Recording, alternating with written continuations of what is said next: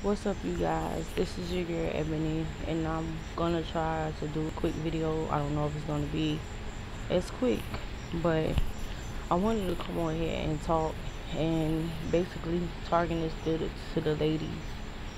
Um, the whole purpose of me making my YouTube channel was basically to show you guys how I'm doing with my mental illness, which is depression, and it's not major to a lot of people, and it's not a big deal to a lot of people, but people do live with mental illness, and they do have to survive with it. And what I mean by survive with it is that a lot of people most of the time are suicidal or homicidal, depending on their moods or whatever they feel or what's bothering them. So a lot of people do have to survive with these things. But that is the whole purpose of this channel. And a lot of the doctors think that a lot of times depression has a lot to do with people feeling like they're not achieving things that they want to achieve in life. So most of the time they battle with a mental illness or go through different types of whatever mental illness there are. But I want to say partial of that is true, but most I would assume has a lot to do with life and what the person is dealing with in life and what's going on in their life. Um, a lot of times, well, in many situations in my life, I'm dealing with things that I don't want to deal with. I'm doing things that I don't want to do. Um, Around people I don't want to be around sometimes, and I don't know if it's just a female thing that we feel like we have to please everybody, or we have to do things out of our comfort zone because of somebody else, or we feel like we have to tolerate things that other people want us to tolerate. But I'm here to say today is going to stop with me, because I get so frustrated and so aggravated dealing with human beings that I don't want to deal with, being around human beings I don't want to be around with, doing things that I don't want to do, taking advice from people that doesn't work for me because of somebody else, or making somebody else happy, or pleasing somebody else, and I'm done and I'm tired. And most of the time, us females, we do that. We do just that. Um, I think I wrote it down, or I said something about it in a video, that most of us females, okay, I wrote it on social media, a person that we really want, we will alter ourselves to fit that person. And we may not like some of the stuff that they do, we may not like some of the stuff they say, we may not like a lot of things about a person, but because we really want to be with that person, we'll find ourselves doing any and everything just to please that person. And is it really worth that? Is it really worth altering yourself to fit a person that probably is no good for you in the first place, but because you really want to be with this person, you're doing whatever you have to do to be with that person? Is it really worth it? Another thing that I said was compromising. Compromising is an absolutely totally different thing from turning and acting and becoming somebody you do not want to be. That's a whole different thing. A lot of people mistake compromising for changing themselves and who they are to fit another person's wants and needs, or to feel like we have to alter ourselves to be who this person wants. You feel me? Like, we don't have to change anything about us. We are who we are. And I'm not saying that being a bad person cursing the person out, being disrespectful. I'm not saying that in shape or form or fashion is cool and it's okay to do that. I'm not at all saying that is okay to be that type of person, an evil, wicked person. That's not at all what I'm saying. But I'm saying, like, you're okay. For example, you're smoking now because you're with a person that smokes. You're drinking now because you're with a person that drinks. You're wearing all types of clothing that you do not desire to wear, but because this man is attracted or looking at these women that wear all type of half fitted clothes or whatever it is, you're changing yourself because you want this person to like you or be with you or love you. And so you do whatever you have to do to fit that desire that he wants or she wants. And it goes vice versa. It goes for men and women, but I really want to speak to the women. We need to stop doing that. We need to stop altering ourselves to fit a person that may not be any good for us. If this person is any good for you, he will love you for who you are. And if you change, it will be changed because you want to change. For example, I want to lose weight, and I want to have a certain body shape. That's my desire. That's what I desire. I desire that. Like that's what I desire, to have a specific ideal weight and a specific ideal body shape. But that's for me. That's me. I want to change that about myself. I don't want to do it because of someone else wanting me to do it or trying to please anybody in the world. That's not at all why I'm doing it. So, ladies, change because you want to change. Do things because you want to do it, and don't care about what people has to say. Like, a lot of outside people feel like they know what you're supposed to do, and there is no specific book, there's no specific notes or anything like that in the world that says you have to be something because that's what you have to be, or because it's in the law of whatever that you have to be that way. You can be, do, say, act any way you desire, any way that you desire. But know this: anytime you act, do, say whatever you say, please expect people to form their opinions, expect people to judge you, expect people to say things to you in the way that you act, say, do, whatever it is. So if you, for example, if you go out here acting unrespectful to yourself as a woman, you will have those judgments on you, being on the way that you act and go about life as a unrespectful female. If you go out here as a respectful female, you will have people to comment and judge you on a respectful female.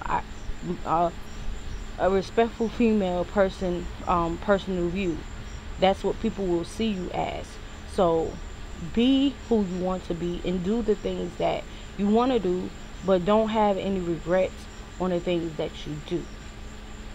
Never regret what you do. If you feel like you should do it, do it. I've done something that I felt like I should do, and I've done it, and I don't feel any regrets. I don't feel bad for it. You know, it's just like a growth type of thing.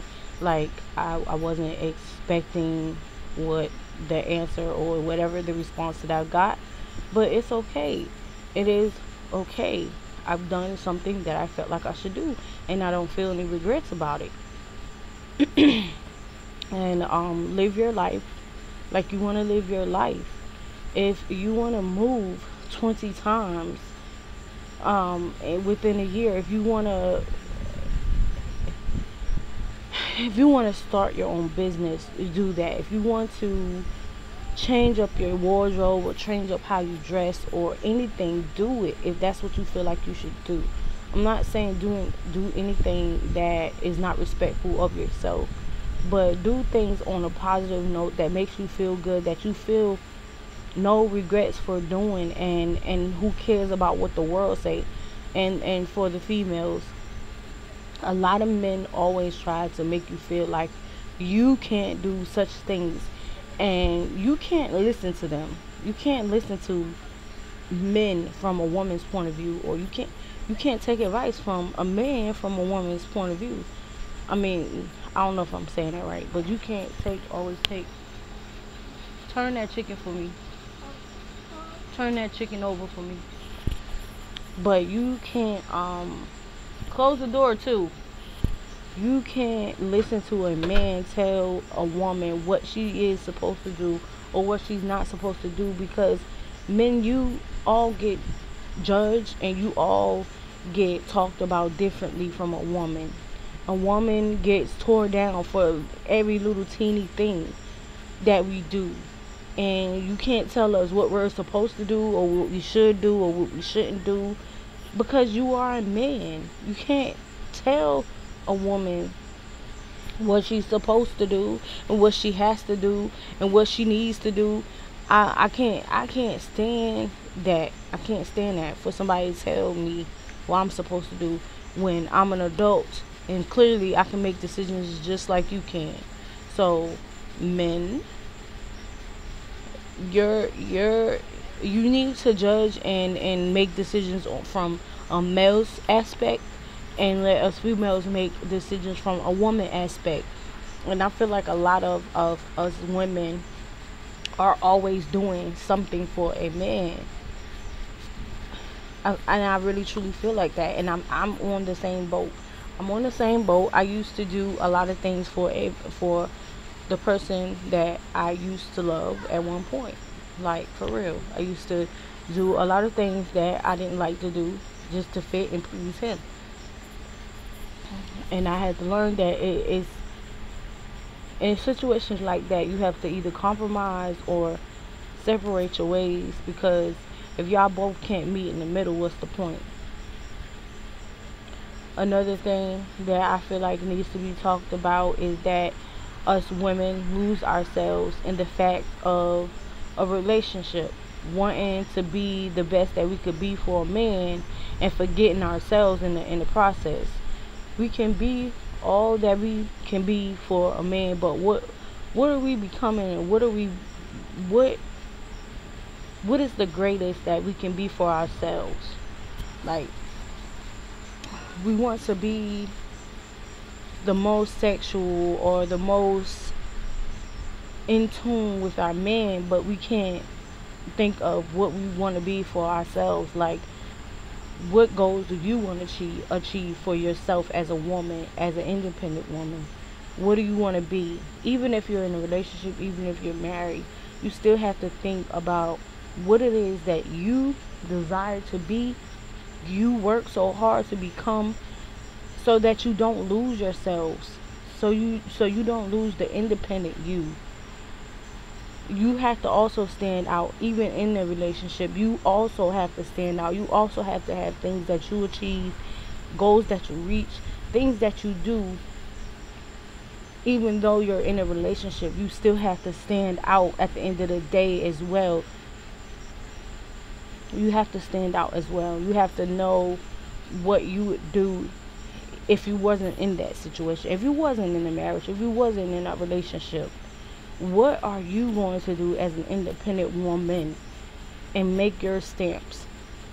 Yes, we want to remember and work with our spouse, our partner, but also at the end of the day, everybody has to stand individually.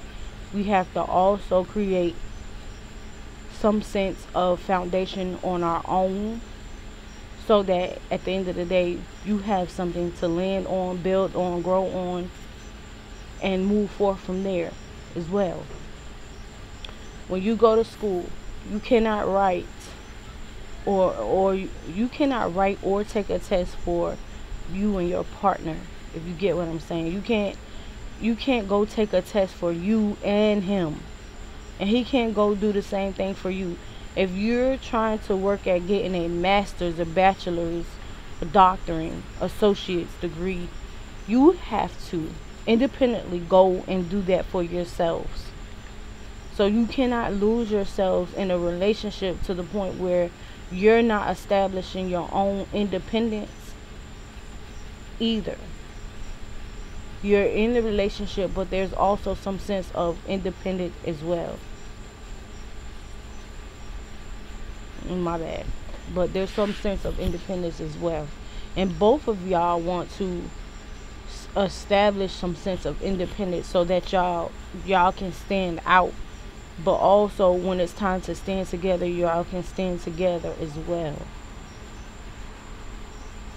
So don't lose yourself. And a lot of times I do find myself losing myself because I'm so focused on things that I'm not pleased with and things I'm not happy with. But at the end of the day, I have to snap out of it and push myself to do things, and remind myself that yes, I have to also stand on my own 2 feet as well. Like, it's not all about a relationship or being with someone and pleasing them. I have to please me too. I have to do me too. And go out here and make decisions that you want to make. Whether it makes you feel good or bad, do it and learn from it and move forward. Don't hold what I want to say, don't make yourself feel bad to the point where you're lost in that one decision that make you feel that way. Feel bad, have your pity party, have your sad, your cry moments, and get out of it and move forward. Because I was there too, where I would sit there and cry and whine and all that about a stupid decision I made, or a decision that I did not feel good about. And it's already over. It's the next day, it's the next week, it's the next month, and I'm still stuck on it. It happened, it's over, move forward. So I don't know if I was all over the place. And I try to stay on topic when I'm talking about something specifically. But that's what I wanted to say, is that 2018 has come in, and 2018 is about to head out, and 2019 will be here before you even know it. So let's not keep going in each year saying what we're going to do, what we gonna do this when 20 this come in. Start now. Who cares about the year? It's about the now moment. It's about what you're doing today. What are you doing today?